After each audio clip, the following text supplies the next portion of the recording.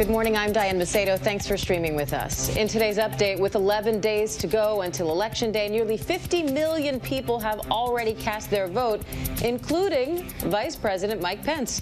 The Vice President voted in Indiana this morning after President Trump and former Vice President Joe Biden faced off in their final debate last night.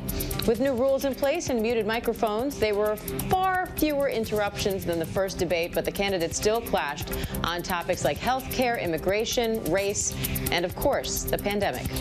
We have no choice. We can't lock ourselves up in a basement like Joe does. He says that we're learning to live with it. People are learning to die with it. And both candidates are back on the campaign trail today. Joe Biden will deliver remarks in Wilmington, Delaware, and tonight President Trump will hold a rally in Florida. And the FDA has approved the first official treatment for COVID-19. The antiviral drug remdesivir can now be administered to patients ages 12 and up, and that treatment cannot come soon enough. The U.S. just reported 76,000 new cases, one of the highest one-day totals since the pandemic started. And Boston public schools are going remote after a big jump in the city's positivity rate. I spoke with Boston Mayor Marty Walsh about the decision earlier this morning. I think that it's about the safety of the kids, and I think that there's going to be a lot of decisions that I've made and other mayors across America make that are second guess and third guess, but at the end of the day, it's about keeping people safe and alive. Meanwhile, First Lady Melania Trump's office announced today the White House grounds will be open to visitors this weekend for annual Halloween festivities. The gates will open to frontline workers, military families, and school children accompanied by parents.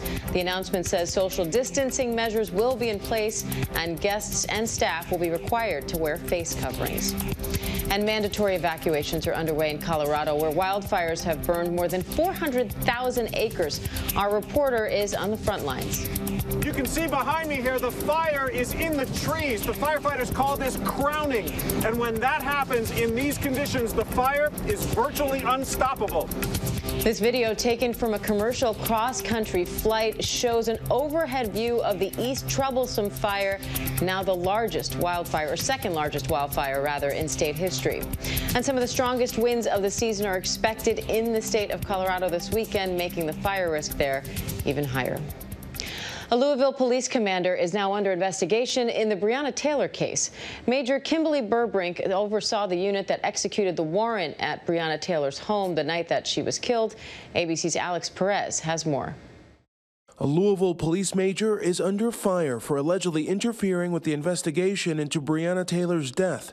Police confirming Major Kim Burbrink has been administratively reassigned pending an internal investigation into allegations she pressured investigators for sensitive information about evidence collected at the scene of Taylor's killing, one calling it a cross-examination. Major Burbrink oversaw the unit that was serving a warrant at Taylor's apartment the night she was shot and killed by police, who came looking for drugs and money allegedly connected to Taylor's ex-boyfriend, but found nothing. Police say officers opened fire after Taylor's boyfriend, Kenneth Walker, using a legally owned gun, fired what he called a warning shot, saying he nor Taylor heard the numerous times police say they announced their presence. I get shot, we return fire. This is not us going hunting somebody down. This is not kneeling on a neck.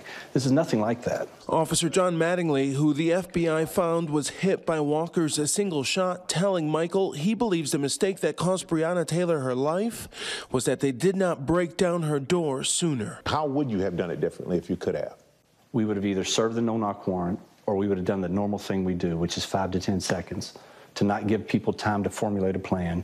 Because if that had happened, I'm telling you, Mike, if that had happened, Breonna Taylor would be alive. You believe she'd be alive? 100%. If you had just stormed in? Yes. And not given them time? I do. Only one officer was indicted by a grand jury in September with a single count of endangering 3 of Taylor's neighbors. No one was charged directly in the young EMT's death, prompting outrage from the public and from jurors. A second grand juror now coming forward to set the record straight, saying the jury was never given the opportunity to consider stronger charges, including homicide. And overnight, Kentucky Governor Andy Beshear calling on the Attorney General to release all information about the grand jury proceedings in light of the claims made by the jurors. And Diane, still a lot of changes happening in Louisville. The city council there just approved a new use of force measure as they continue to work on reforming the police department. Diane? All right, Alex Perez, thank you. Switching gears now to Black Friday. Shopping will look a little different this year because of the pandemic, and so will the timing of some of the sales. Rebecca Jarvis has more on how to stay safe and get the best deals. There's no mistaking it. Long lines, overnight doorbusters, and battles over bargains have been an annual tradition during the holiday shopping season. But this year, Black Friday is going to be anything but traditional. Retailers want to make sure that shoppers feel safe and feel comfortable, and so we're seeing them take those steps to do that. Many of those end-of-year deals won't be in the stores, but on their websites. Walmart with online deals spread out over 3 events starting November 4th. Lowe's online Season of Savings starting yesterday. A Deloitte survey expecting 64% of holiday budgets to be spent online. But if you do plan on going to the stores, retailers are making big changes to protect shoppers. Target announcing a new system to move waiting in line online. You can actually reserve your spot in line. You can check ahead of time, and if there is a line, you'll be notified so you don't show up and then see that it's more crowded than you expect. The retailer even offering more than 8,000 new curbside parking spots nationwide. The contactless experience is a big selling point that many retailers are offering now. Nordstrom extending curbside hours, even offering complimentary gift wrapping with all purchases. And one of your best shopping resources might be this, your phone. That's because a number of retailers have their own apps, their own websites, and if you sign up for their loyalty programs, you'll be eligible for additional savings. One word of caution, though, if you sign up with a work email address or something that you use frequently, you're going to get a lot of emails about deals, so better to create an all-new shopping address so you're not tempted after December 25th. And keep in mind this year, because the retailers have begun a lot of these sales already in the month of October, they're also extending their return programs so that it's a longer window such that you can make purchases earlier, give them out after December 25th, but make sure that you're checking on that before you make your purchase so that you don't miss the window if you do want to make a return. Diane? All right, great tips. Rebecca Jarvis, thank you. And Apple's new iPhone 12 and 12 Pro officially hit stores today. The new 5G smartphones include a sharper camera and a magnet on the back of the phone for an attachable wallet. The release comes the same day Apple's first ever iPod became available 19 years ago. For more on your latest science and technology headlines, here's Mona Kozar-Abdi. In today's Tech Bites, a legal setback for Uber and Lyft. The companies must classify their drivers as employees, not independent contractors. That's the ruling of a California appeals court backing up a lower court's decision. The companies can now appeal to California's Supreme Court. Just in time for the holiday season, new tools on Google's shopping platform will allow shoppers to know if they're getting the best deal possible. You'll also be able to track product prices and receive an alert when bigger discounts are available. And Sony's PlayStation 5 will come with some entertainment apps preloaded in the console, along with an optional remote control. The remote includes dedicated launch buttons for Disney+, Netflix, Spotify, and YouTube. The remote will also work with compatible TVs. The PlayStation 5 debuts next month.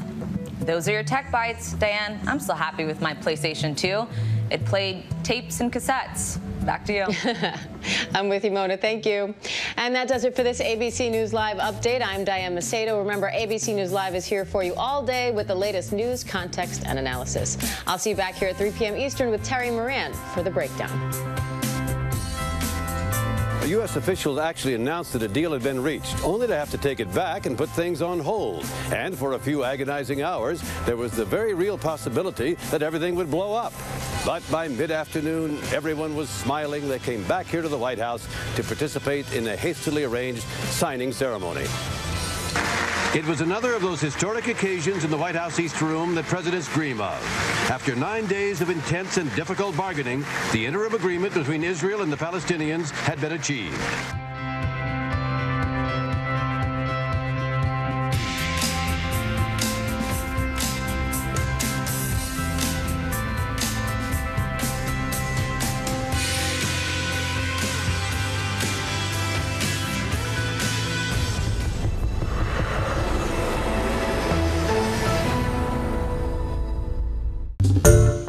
Hi, everyone. George Stephanopoulos here. Thanks for checking out the ABC News YouTube channel. If you'd like to get more videos, show highlights, and watch live event coverage, click on the right over here to subscribe to our channel. And don't forget to download the ABC News app for breaking news alerts. Thanks for watching.